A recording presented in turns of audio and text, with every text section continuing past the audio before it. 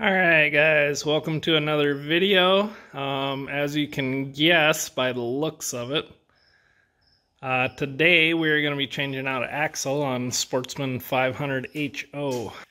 Got a new rear axle from East Lake Axle, and I got the ATV suspended from the ceiling here, as you can tell, with a couple of ratchet straps. You got this guy here. A jack under it also, just in case. Get her off the ground, hold it up in the air in case the jack comes down, because once we get this tire off here, we don't want the jack coming down or the ATV coming undone when we try and pull this axle shaft out of here. So what was going on is I had some clicking and stuff going on. Let me see. Let me zoom in for you. Alright. So I had some clicking and stuff going on, and as you can see, my boot is completely ripped. Hopefully you can see there. If not, you can see that right there. But yeah, boot was completely ripped, and I think the axle shot too. So I'm gonna get this pulled out of here and take a look, see what we got going on. So first thing is get the tire off here. Alright guys, we got the tire off there. Now, the next step, there, give you a full view of everything. Next step, just pull this little cap off of here. Slide that off. And there you've got your castle nut with your cotter pin through there. So now we're going to take out this cotter pin, just straighten these out with the needle nose here. Pull that cotter key out, and then undo this guy here. Alright guys, so next, pull this bolt out here, loosen that up, pull that one out. Same thing for the one on this side. You want to loosen that one up, pull that out, which I did already. And then you want to take this bolt out up top here as well. This one's a little stiff, so I'm just going to use a hammer to tap on it, and then I'll pull it out the back side. And then once that's done, I should be able to secure this up to the four-wheeler somewhere with bungee cords, and then we'll go from there. Alright guys, next thing I did was take out these two bolts here that were on the back side of your brake caliper, and then I hung the brake caliper up to my back rack with a bungee cord, kind of keep it out of the way. So this dropped down. Those two bolts were right in here. They went this way. So I just undid both of them, and then bungeed that up there. So now I'm going to try and pull this off of here. I think I should be able to now just pull it straight this way and get it off of here. And then try and get the axle out of there in a minute. Alright guys, so next step is to remove these rubber bushings here on each end, there and here. You can use a straight slot screwdriver, just be gentle and try and get them loosened up. I was using my hand, and luckily mine were fairly loose. So as you can see, we'll clean these up, grease them again before we put them back in. But once you undo these, this hub assembly here is going to fall off once I pull out that other one. And here's kind of your little insert. So we'll just leave that way, put that like that. And now when I undo this one, this is all going to drop down. So I should hold that up there kind of. Let's see. Use a bungee cord for you guys. This is just for the video. That way it doesn't free fall on me. But yeah, so now if I undo this one. Okay, that one's done. So now this, yeah, you see that, how it slips right out of there? There's what we wanted. I can leave that just dangle there. Bungee cords are awesome, guys. Alright, now we can work on getting, you see what a mess that is. But now we can work on getting the axle out from up there. So I'm going to have to raise this up and get this out of the way. And then that way I got a straight shot going from there, pulling this way. Then we should be good.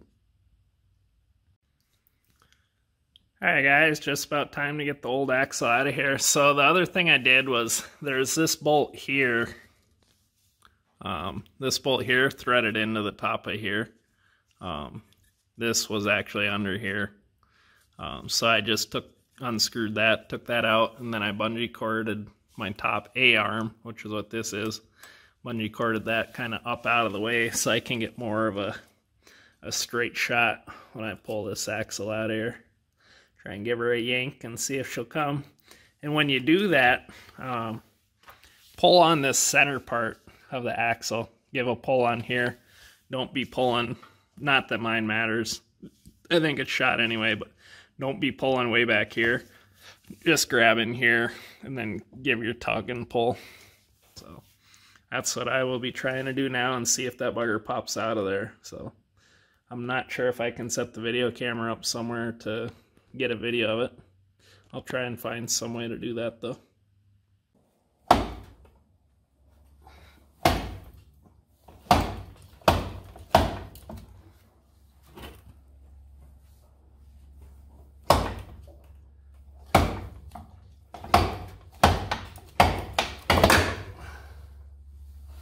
There we go. Woo. Got her out of there, guys. Check that out. Okay guys, there's the old axle right there.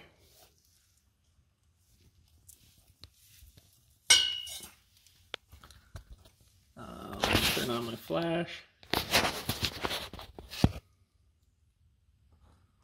Got a look inside there.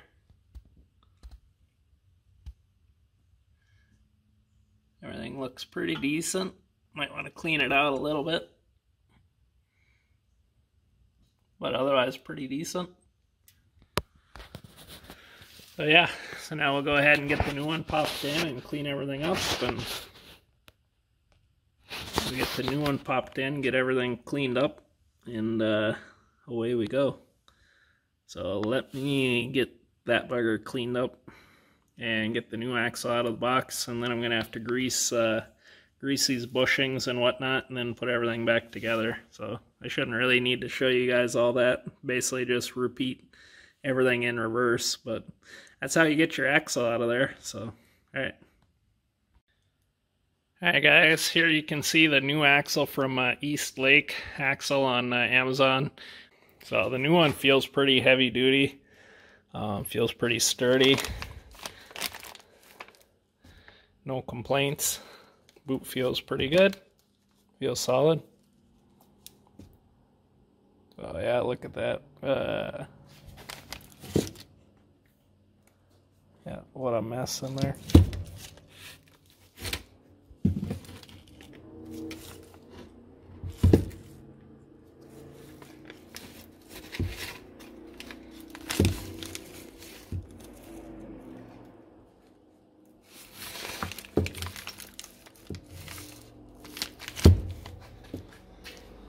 But that's the axles. Okay guys, we got our new axle put in there. Got our hub all cleaned up. Got that all shined up, cleaned up. Got our bushings all cleaned and lubed. A little bit of grease on them. Same with these guys here. May not look like it on the camera, but we got everything all nice and greased up and cleaned up. So now it's just time to put it back together and call her good. So I hope you guys liked the video. Favorite, like, share, and subscribe. And yeah, hold on. Alright guys, there she is, all done. Got it all buttoned up. Just took it, you can see the exhaust is a little warm. Just took it for a little spin. The boot does have a little kink dimple in it, but other than that, she seems good. So, the bottom one's holding up, as you can tell. So yeah, the East Lake axle seems pretty good. We'll see how the boots hold up as far as this piece here. It is at quite a bit of an angle here, I know, going down there and into there, but hopefully it'll be all right. So hope you guys liked the video. Remember, favorite, like, share, and subscribe. And we will catch you guys in the next episode. So, all right, thanks for watching. Hope you liked the video on how to change out back axle on the four-wheeler. It took a while, but just take your time, and it ain't too bad. Just a lot of stuff to disconnect and reassemble. So, all right, guys, we'll catch you later.